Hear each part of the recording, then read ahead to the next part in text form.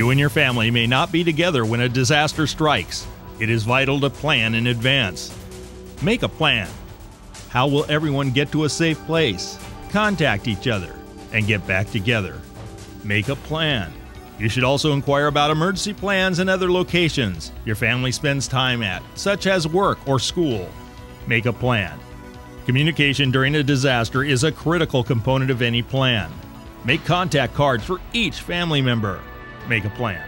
Remember, when disaster strikes your community, making a plan for different types of emergencies can make all the difference in how safely you and/or your family will make it through the crisis. Make a plan. Please contact ready.gov for more information. And make a plan.